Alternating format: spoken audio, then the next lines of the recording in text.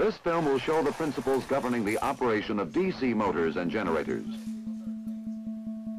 Basic to the understanding of DC motors and generators is the simple generation of an electromotive force.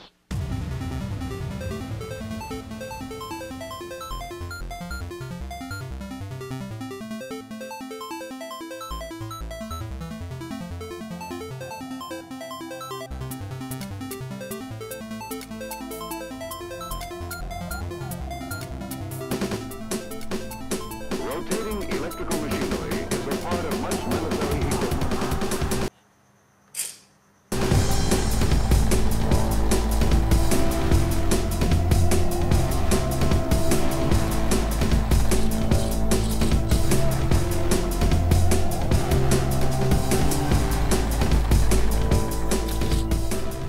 Devin recently released a video over on his channel Make Anything on a whole new construction toy he'd designed called Polypanels. Now, these panels can be joined and connected in a myriad of ways to make geometric toys and fashion accessories and all sorts of amazing things, and he put it out to the community to design their own variations of Polypanels in a My Mini Factory competition. The original video is here and linked in the video description, but it got me thinking. You see, me and Devin are really similar in a lot of ways. People often get us confused. We both have industrial design study background. We both make our own music for our channels. We both present in similar ways.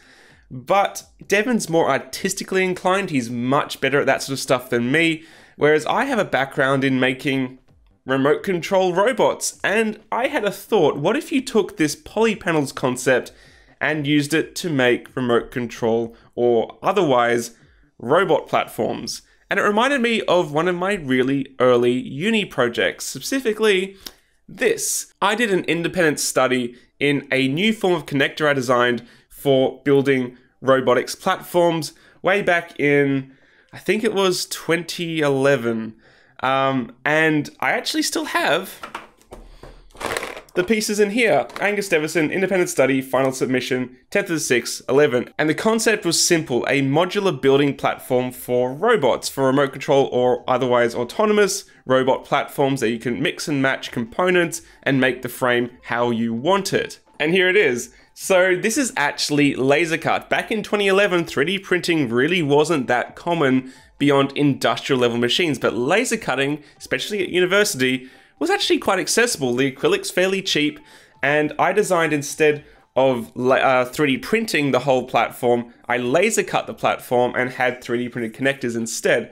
So for example, you would take the parts, this is a triangle part, and you would put it in place, and then you would tap an M3 screw into the connector, and you'd get a really strong join.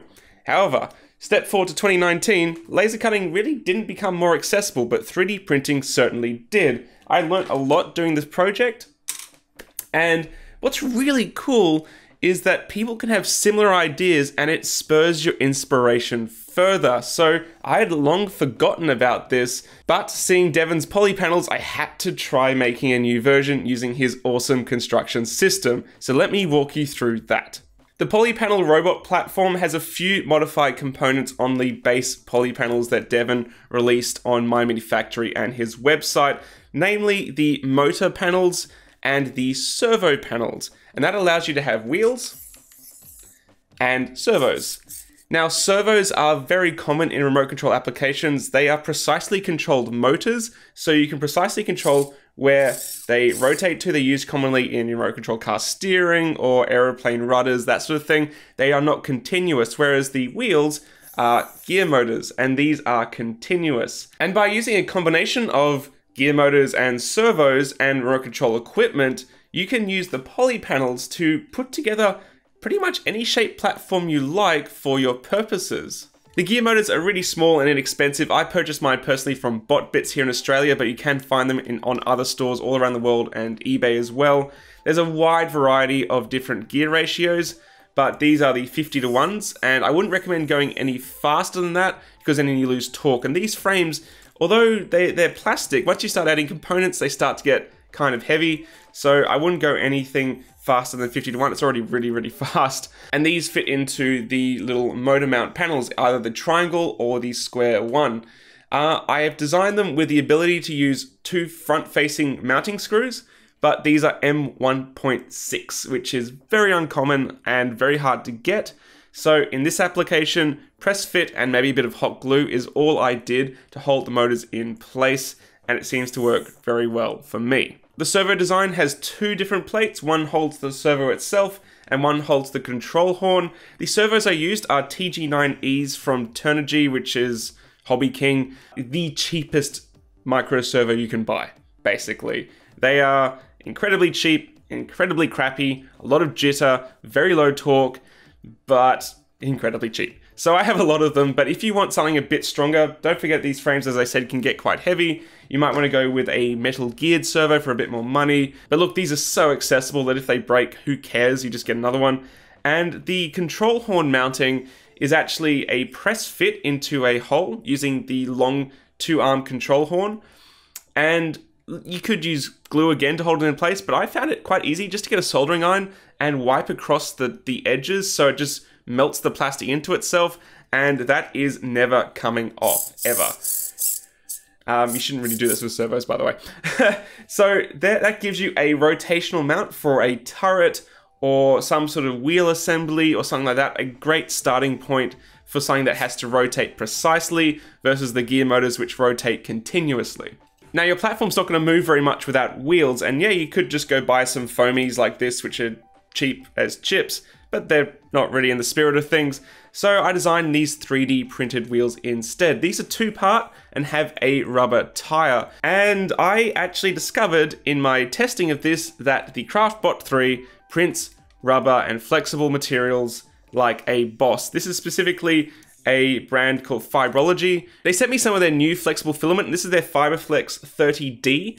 It's really quite flexible, and as I said, it prints beautifully on the CraftBot, even with retractions. So that's another plus for the CraftBot. And these just slide over the wheels and give them additional traction. The wheels have a hub, and the hub's designed to clamp onto the 3mm D shaft of the gear motor. But if you don't want to do that and you want a freewheel, then you can do that too. This is designed to have a screw at the end, a M3 lock nut, and I have an idler shaft mount as well. So instead of having a gear motor attached, it just holds a 3mm screw, and that allows you to attach idler wheels. So you don't need gear motors on all contact points. You can have wheels that just free spin and wheels that have motors in them. To control the motors is, look, a little bit messy and a little bit confusing if you're new to it. I used, again, BotBits ESCs. They control the brushed motors using the remote control receiver. The receiver is a cheap Hobby King, what is it, TR6A. It's just a cheap 6-channel remote controller I usually use for my robots. All the links to this stuff will be in the description, by the way, to help you understand it further. But understanding how to connect speed controllers to the gear motors through the receiver and stuff can be a little confusing. There is guides online. I'm not going to go into it in this video, but it's very, very rewarding. And of course, now we have all this extra stuff. We have speed controllers and receivers and wires and that. We need somewhere to keep it out of the way. So I modified one final panel with these slots, and these are for zip ties. I thought long and hard of making specially designed mounting blocks that had slots and things, but some of these components are quite large. Like the receiver's too large for one brick. The ESCs are a bit long. So really, when you're playing around with this, build the platform out of Polypanels so you can snap it apart and that. But just get some zip ties and zip tie stuff in place. You can zip tie it inside the frame if you like, but on the top, look, it's an experimental platform. They usually look like this. So there's no issue at all with using zip ties to hold these components in place, because every build will be different. Everyone will be using different components, and that's the spirit of it. That's what makes it so great for quick prototyping. The frame took so little time to throw together compared to building one from scratch and then getting this up and going. So how does this little guy perform, you might ask? Well, initially I had the tires on the front idler wheels and it didn't really want to turn. You see, this is called a skid steer setup, where it actually turns like a tank. These wheels move forwards and these ones will move back, so clockwise, counterclockwise at the same time, and it'll spin on the spot. But when you have wheels at the front with they're not driven and they've got traction, it kind of fights itself. It's skidding around to steer and doesn't work very well. So I took the tread off that and made them into basically hard casters, so they slide and roll, and now it works really, really well. The turret has just a cheap GoPro knockoff on it, and you can change the direction to film things. You could put an FPV setup on this with a camera that you can actually see through goggles if you want. And I wanted to try doing like car steering as well, so I quickly took this apart and then whacked on a servo to control a little arm at the front with the two idler wheels, like car steering, where it would pivot, sort of like a billy cart. Not proper Ackerman steering, more like a billy cart steering. And that actually worked pretty good too. So I had control of the both independent gear motors, so it could still turn like a tank, but also it could drive like a car by changing the direction of those front two wheels. And yeah, I'm just so stoked with the work Devin's done making this available, because it was so fun to modify these panels to create basically what I'm really in love with, which is remote control toys and robots and just crazy stuff like this. So what's the moral of this video? Well, first I'm going to upload all of my modified files to my mini factory, and if you want to win a 3D printer, go check out Devin's video and the competition. Basically modify his Polypanels to make something awesome, upload it, and then you have a chance to win a 3D printer, which is really cool. But at the end of the day, look, we all have these amazing ideas, and I think collaboratively is where we're strong. Like, I came up with this thing back in 2011, this robot platform, and did nothing with it because 3D printing became easier than laser cutting. But then Devin came out with this, and it reignited my interest in it. And I used Devin's platform to improve upon it with what I learned and made this. So I really enjoy doing these sort of collaboration videos and collaboration projects. And I think that we have a lot to learn with actually working together and being positive. A lot of time I see people saying like, oh, he copied me in that. No, that's not true. And it never was. And that's not what I'm like. So thank you so much for watching. I had a blast with this, and I look forward to seeing you again very shortly here on Maker's Muse. Catch you later, guys. Bye.